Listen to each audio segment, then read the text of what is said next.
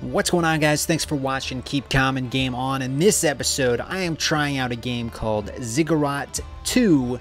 If you've been a fan of the channel for a while, you know that the first game I was a big fan of. Like, I have a lot of Let's Play episodes of Ziggurat 1, but the second one came out out of the blue, out of nowhere. I've been like pestering this developer for the longest time to like make another one. They're like, oh, we'll see.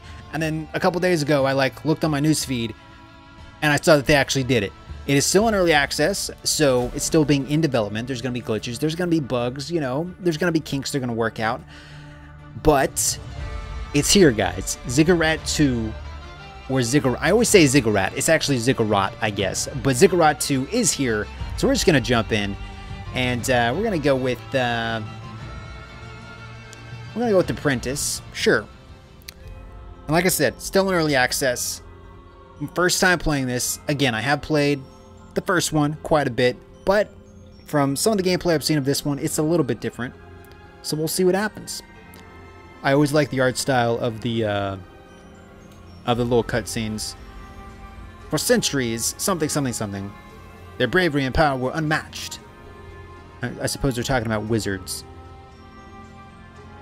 So this is episode 1 in our hopefully long-running Let's Play series of Ziggurat. In order to join the order, applicants had to survive the Ziggurat, a gigantic prison for creatures too strong to be destroyed. I'm excited, guys. I am hyped. As always, if you enjoy this video and want to see more, give it a thumbs up. Over the last years, some wizards performed forbidden experiments, while the more traditional ones swore to protect the purity of sorcery. I know I'm missing some like key plot points here, but the Archmage saw himself forced to stop the experiments, expelling the heretics by force. I'm excited, guys. I'm excited, baby. Also, let me know if you want to see me live stream this game, because that'll be fun too. This incident was followed by many others until a civil war, I think, took place. The whole continent trembled when the two sides battled.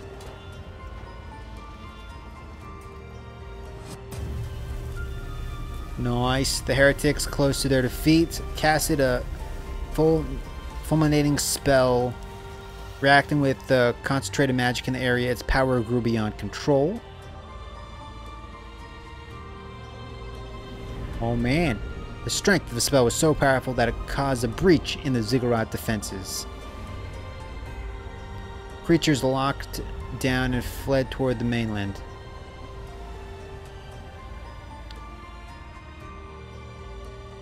Most wizards lost their life or their sanity. Only a few managed to survive.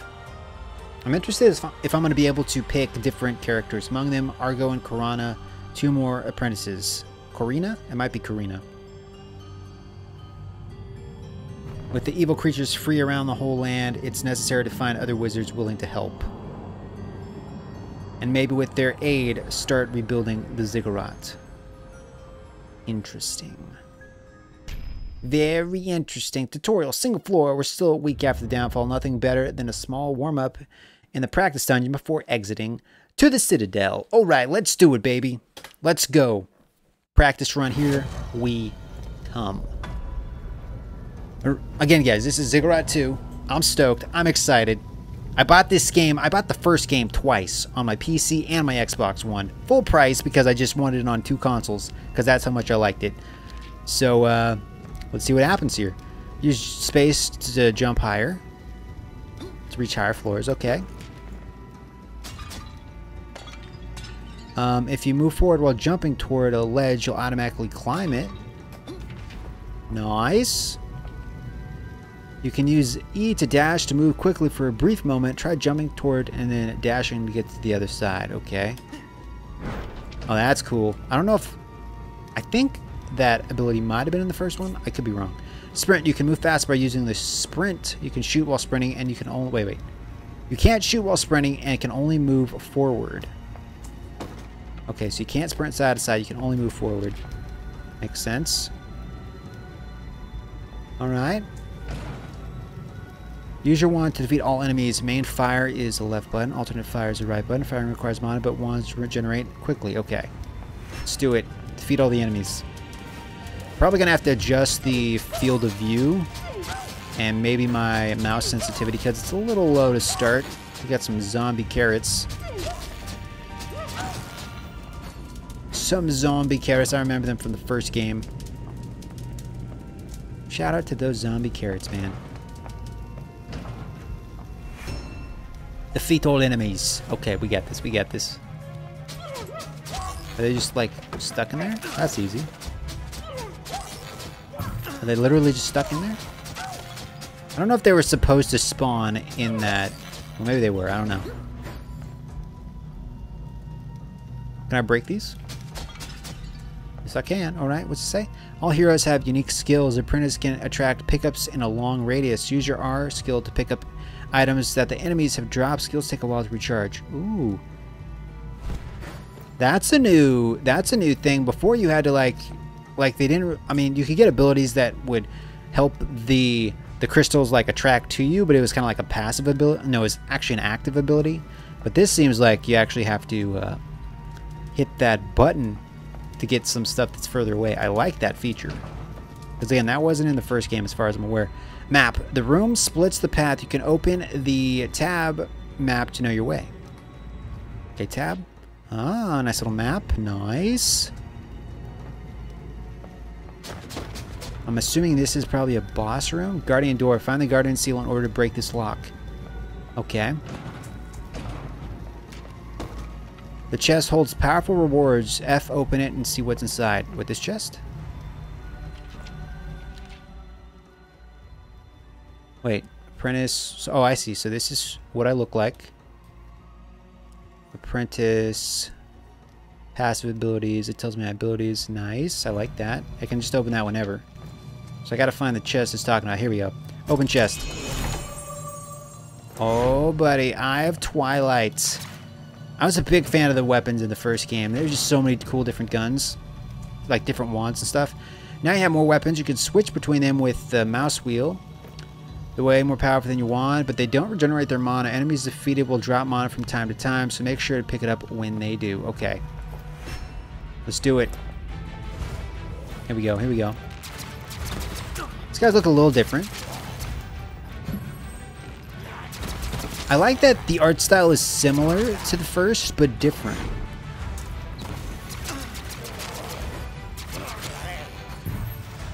And I don't know if that'll be tweaked over time, because again, this game is in early access. But,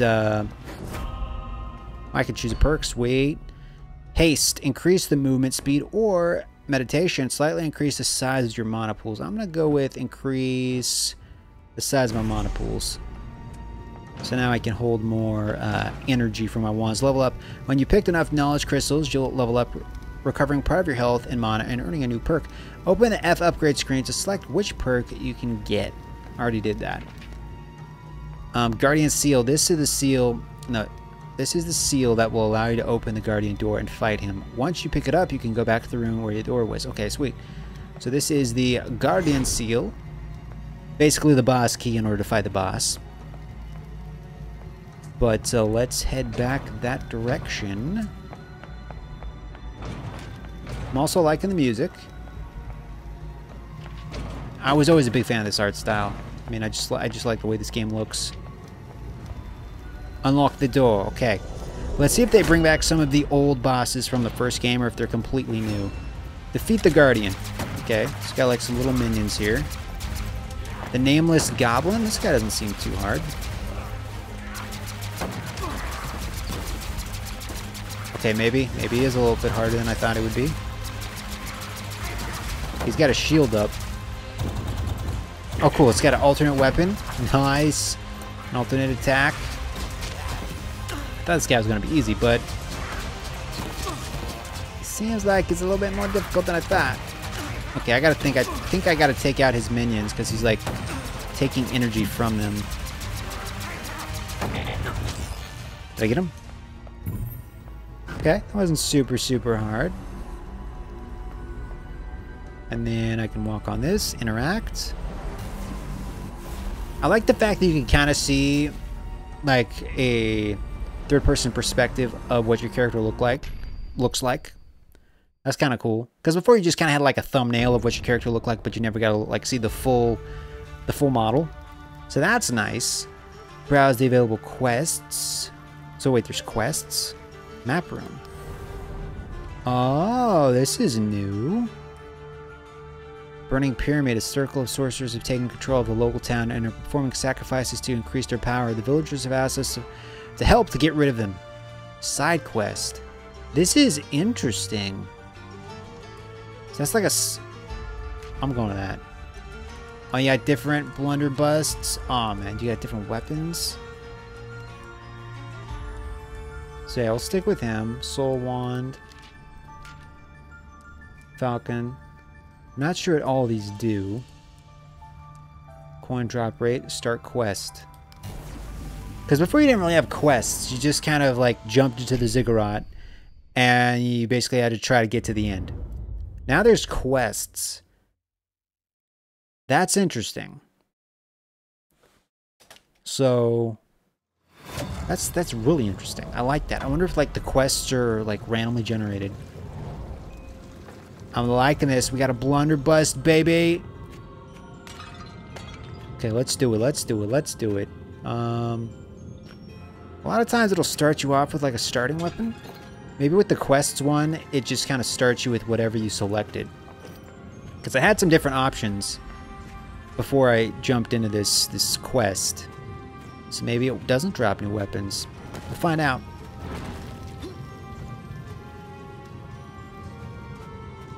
The levels seem a little more maze-like.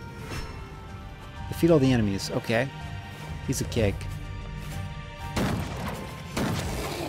Never seen that enemy before.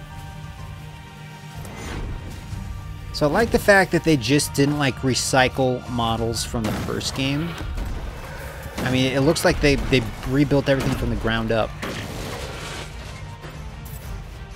And again, maybe the models will look more similar to like the first game after a while, because this is still in early access. So maybe like some of these are just placeholders and they're not fully polished. But I like that it looks different.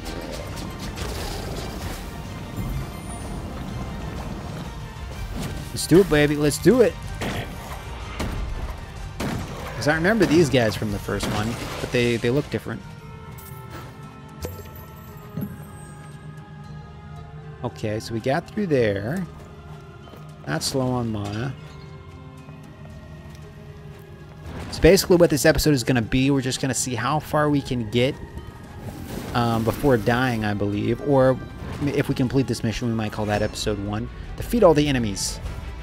But definitely let me know if you want to see more of this game on the channel. Like I said, I just bought it. Got it on sale, so normally I think it's like 20 bucks. I think I got it for like 17 with tax because it was on sale. But I'm liking it so far. I mean, even if it was identical to the first game with just more levels and stuff, I would have been fine with it. But this looks like they actually added a lot of new content and mechanics. So far, I'm liking it, and it's still in early access, so a lot more content is yet to come. Take them out, take them out, take them out. There we go. We choose a perk. Okay, what do we want? Rough skin, friendly fire immunity, greater resistance to elemental damage, or scholar additional experience from knowledge gems. I'm gonna go with rough skin, because I remember in the first game you could actually kill yourself by accident with like splash damage from your own weapons. So I think this rough skin is a way to kind of negate that. I think we've been in here before, so let's take a right. I like these mummies, man. We got the boss key. Guardian seal acquired. Yeah, baby. Unlock door. Oh, that's interesting. Wait, do I got different abilities? What is that? What did I just do?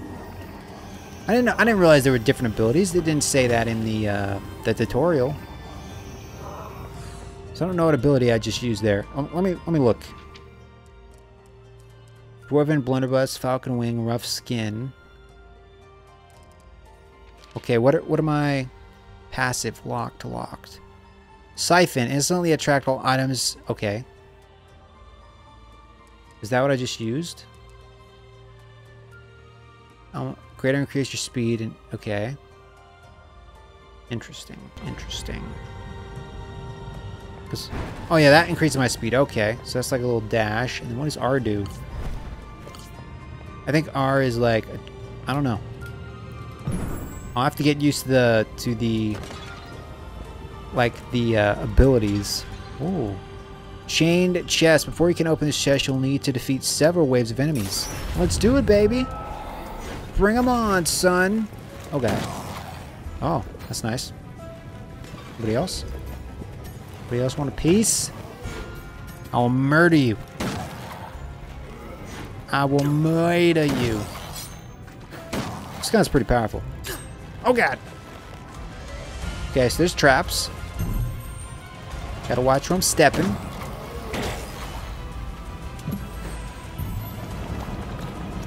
Poison. I don't like poison.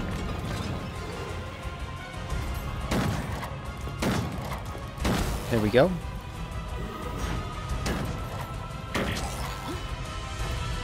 Is there fall damage? I wonder if there's fall damage. Maybe. Oh, Lord. Again, I don't know what that green ability just did. Did something. Just not sure what. Something down there? Yep. You dead. Hey, watch it. Where?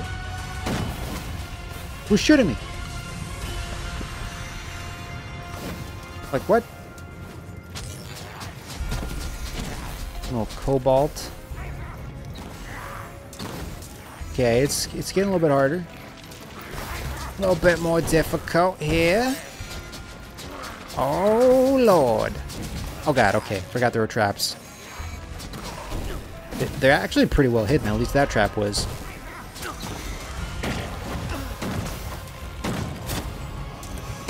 Again, I don't know what that button does.